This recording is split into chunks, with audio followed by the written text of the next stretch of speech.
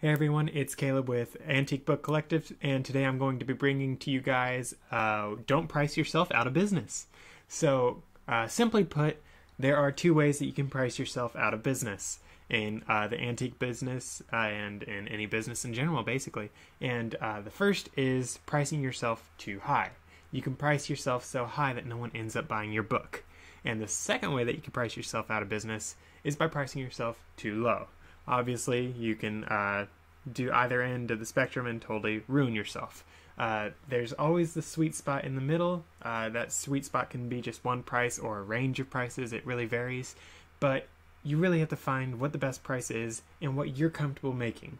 Of course, you can make huge multiples on your money, especially if you're buying low enough, but you don't want to price yourself way too high, or else seriously guys, you will not be selling anything because no one's going to want your book. Your book's not going to be as desirable because it's not going to be as affordable. So when affordability is down, that means your population, your target audience, that sort of stuff, that the amount of people that can get it is down as well. So you really have to keep that in mind when you're selling certain books. So with all that said and done, I'm going to show you guys a screen share of a cool little case study from my own personal experience. So there we go.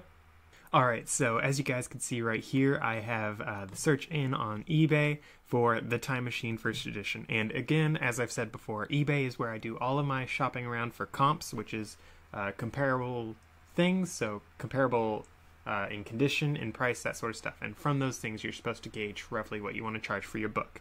And for me, I actually had a first edition of The Time Machine. It's one of the books that I got from Goodwill Outlet. I've mentioned it several times because it's been my bestseller ever for profit and for all those other things.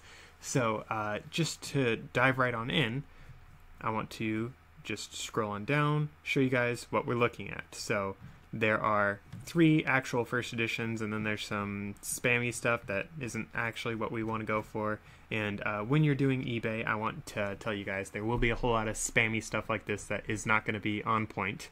Here's something that's interesting. It looks like, oh, it's not actually the book.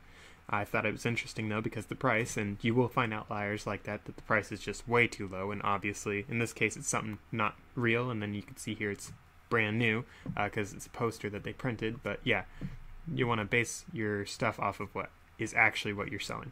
And as you can see here, there is nothing beyond that, so that means the only first editions of The Time Machine, which is a book from 1895, the only first editions are these 3, which is actually pretty crazy.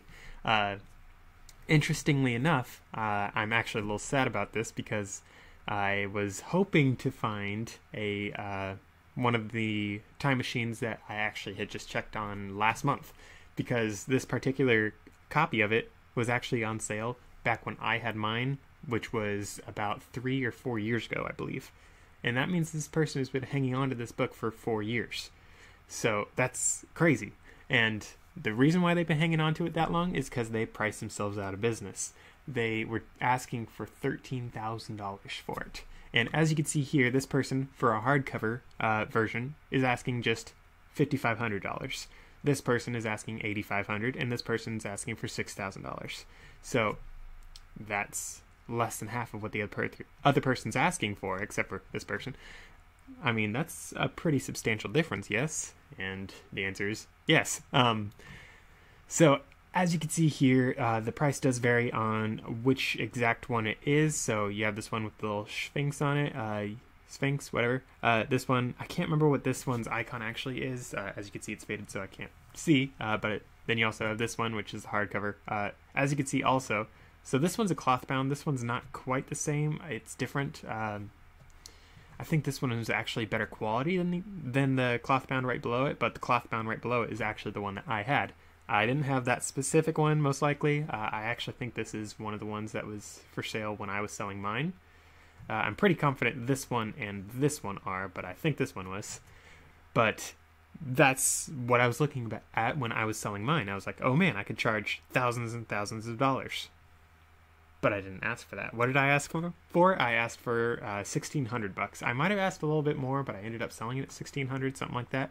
But the reason why I decided I only wanted $1,600 was I was like, well, for my book had a stain on it, so it wasn't as pristine as other ones. As you can see, this one's not pristine whatsoever. This one's not very pretty either. But I mean, it's like, it's not pristine. I know it's a first edition, so I mean, I really did charge a whole lot, and it's a very popular book. If you guys haven't heard of it, you're probably not a science fiction fan, and you probably haven't read a lot of H.G. Wells books, but H.G. Wells is actually a really popular author.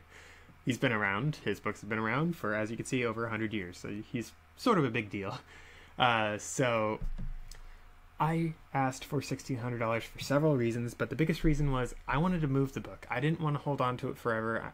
Part of me wanted to, like, I was even talking to my parents, I was talking to several other people, I was like, hey, do you think I should, like, try to find some professionals to, like, clean the book, prepare the book, do all this, and then, like, send it to an auction house? Because, I mean, I could have gotten maybe $10,000. I don't know for sure.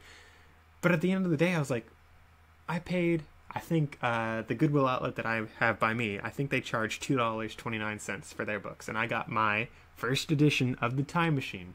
This book right here that you can ask for $8,500 for. I paid $2.29 for it.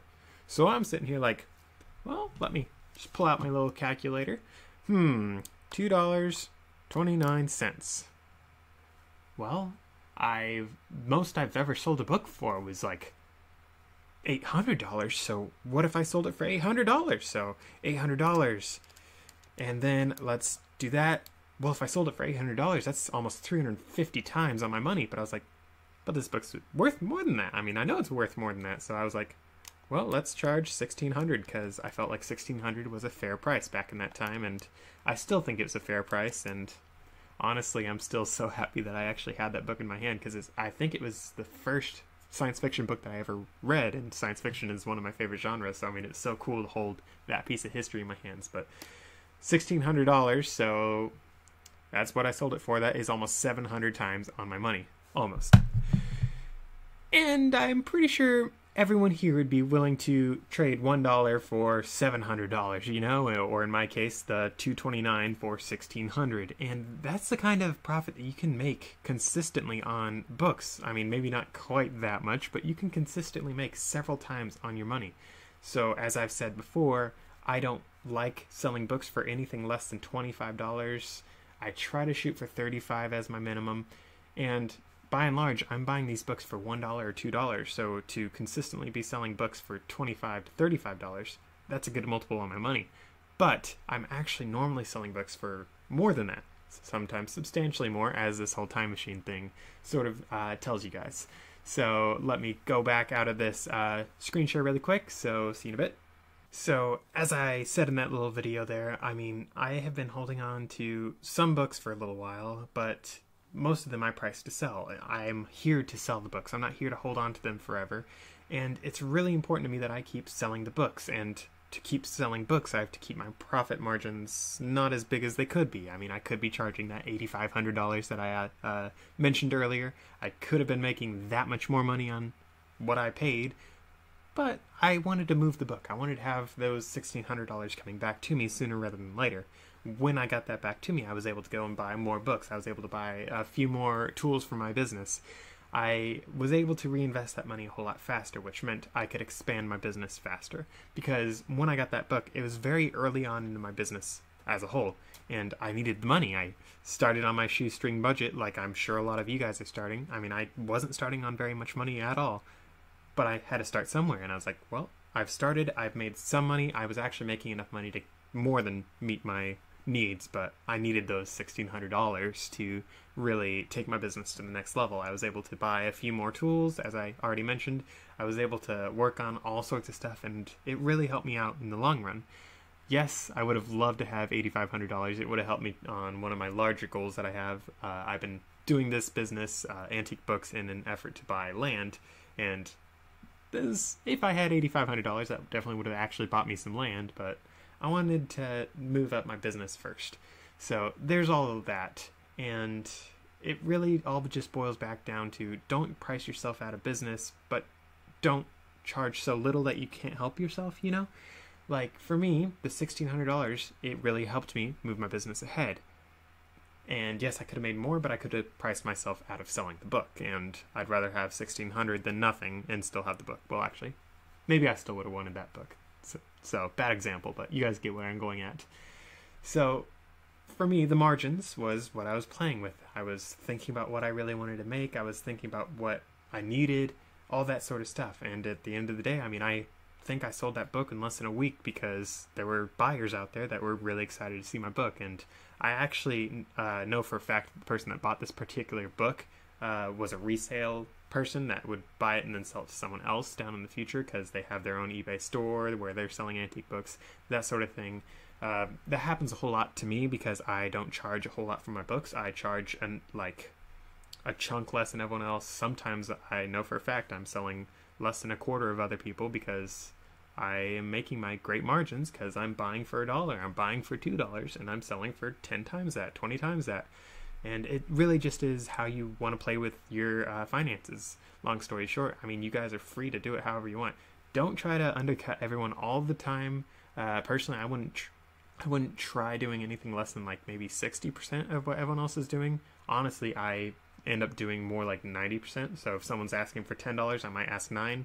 Bad example because again, I don't do anything under like 25 to 35 in general. But again, just easy math. If they're asking 10, I wouldn't recommend doing anything less than 9 because at that point you start getting like a war of attrition to get the price lower and lower and lower. And once it gets low enough, I mean, that ruins the entire market for all of us. So we have to make sure we don't ruin and crash the prices. So don't try to undercut people too much. Just try to keep it right near there. Or in my example, if it's a really expensive book, maybe you can undercut them and just expect it to be sold to another resale person who's going to sell that book for a whole lot more.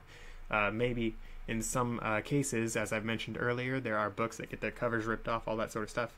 You could sell just the text block, which is where all the pages are. That's called the text block. You could sell just that, and there will be people that buy them because they might have a cover. They might have the means to make a cover, something like that. And their value is in what you have, basically. And you have to price accordingly if your book's totally destroyed, but there's a lot of stuff that you can do. You can price to sell. You could price to sell to retail people, which is just normal customers, or you could, you could try to price just to sell to normal customers, or to businesses, which is business to business, not business customer, just business terms there. But yeah, it really depends on who you want to sell to, how you want to sell it, and it, seriously guys, like, there is so much wiggle room that you can do with your businesses that you don't need a price to only make $1 on a book. Like for me, when I did FBA, I mean, I was doing stuff so I made like $5 on a book, and it's like, wow, I just went through all that work to make $5 profit. Whereas here with this business, antique books, you know, I'm selling books for $50, $100, $1,600 as my example. Sorry to make this video so long. I mean, I know this is such a simple topic, but I just really wanted to flesh things out here a lot more. So I hope this video really helped you guys. I hope you guys can go out there and buy some antique books, because if you don't buy them, they're going to the dump. So help me save all the antique books we can. See you in the next video.